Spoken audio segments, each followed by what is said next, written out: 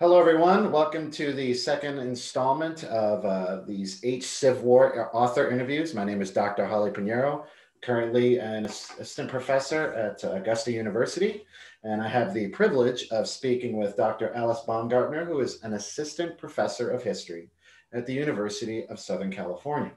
She is the author of, just so you all can see this book, which you need to buy and read and cite. Her first book is called South to Freedom, Runaway Slaves to Mexico and the Road to Civil War, which was published by Basic Books in 2020.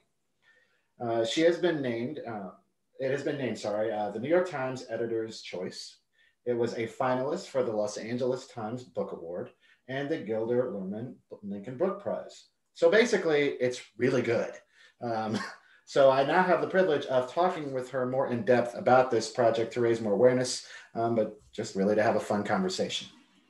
So the first question that I have is, what archives did you use for this project? And what were any of the challenges that you experienced while you conduct this? Well, thanks so much for that question, and thanks for having me. I did research in 28 different archives in 3 different countries, and working in archives, particularly in Mexico and the southern states, presented unique challenges of which I was completely unaware when I started this project.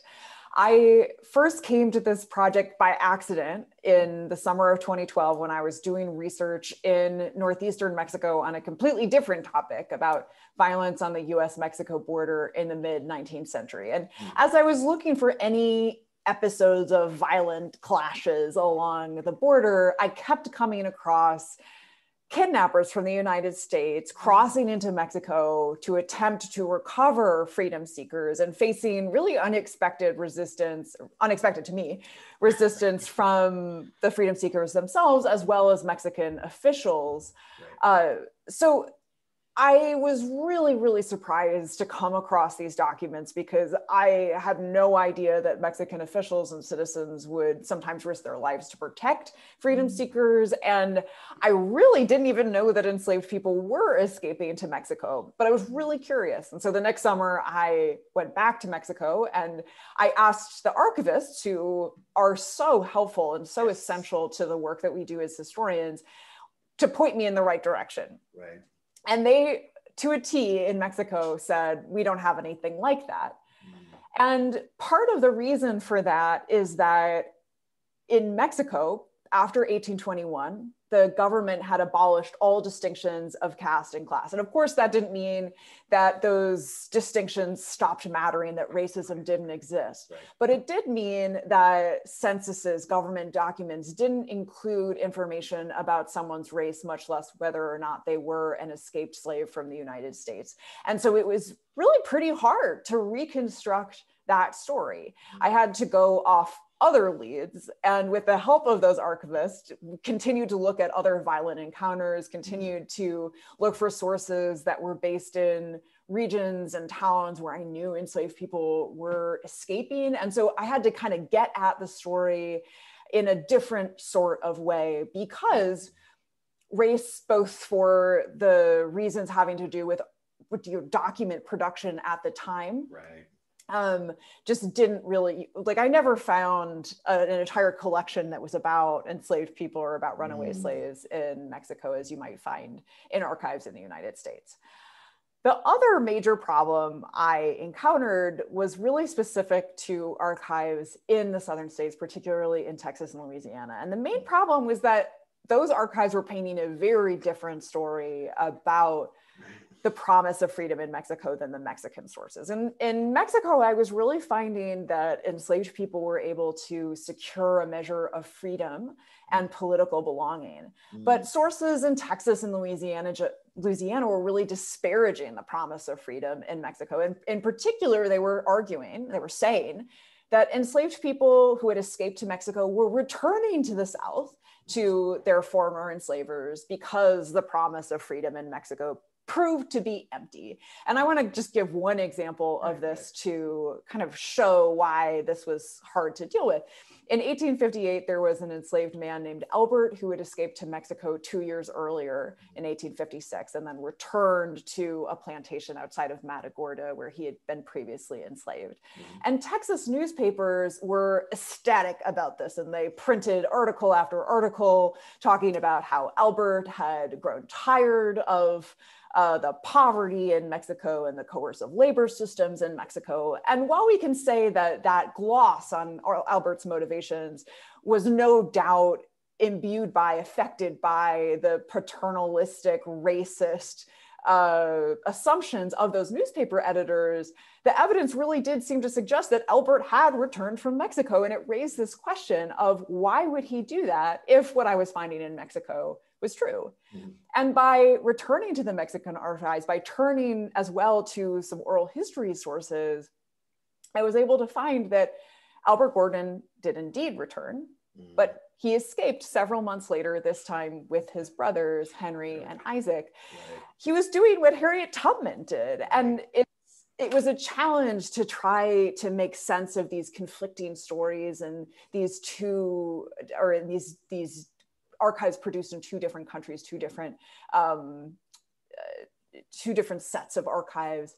But by doing that, I think I hope that I was able to tell a more complete, a truer story of what was going on in this region. And then finally, this is a very basic point, but when working in so many different archives, it was actually really hard just to keep track of all of my notes. And I talked to a lot of different historians about how they organized their notes, truly betraying that I should have been a librarian probably rather than a historian. But I really owe a huge thank you to Cameron Blevins, who's now at CU Denver, who's blog posts about how he organizes his notes on Evernote were so helpful to me in figuring out how to do this, that I moved from taking all my notes in a single Word document to having a much more easy to navigate system going forward. I mean, I think you hit on so many important points for students and scholars on particularly, let's say, graduate and undergraduate students doing research maybe for the first time, particularly of something that they've never had much training on. I know for me, I used to just put all my notes out on the floor and try to organize them by some theme, right? But even then still, it was just this massive array of documents. Yeah, I did that too. I wrote it down on note cards and I had stacks, and that was just very time consuming. It is, and messy. And to be honest, when you have pets, it's also going to be a train wreck at some point. Absolutely. But I think, the organization of how we do the, process the material and make sense of it is critical, and it's a skill. But you also bring up the important role that archivists play in what we do.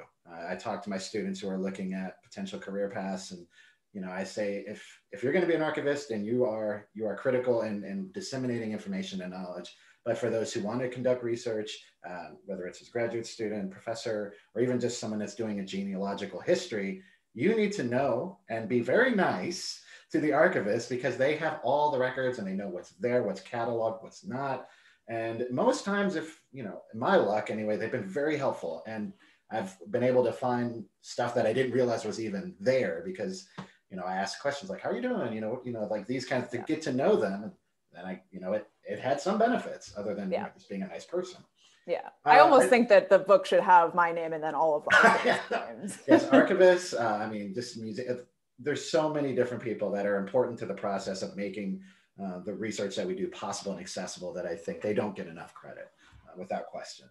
I think what your book also, as you highlight, when you talk about the cultural citizenship, like as I read through it, I was thinking of, as I just recently taught, Troubled Refuge, Shane Germaning. That book has changed my life as a scholar, and even just how I see the world in many ways. But also when you talked about Albert's phenomenal story and that movement and the way in which he navigates freedom and returning to bondage with the ultimate endgame of being free for himself and others, I see that as aligning with Stephen Kandrovitz and Stephen Hahn, with the free movement as a political act.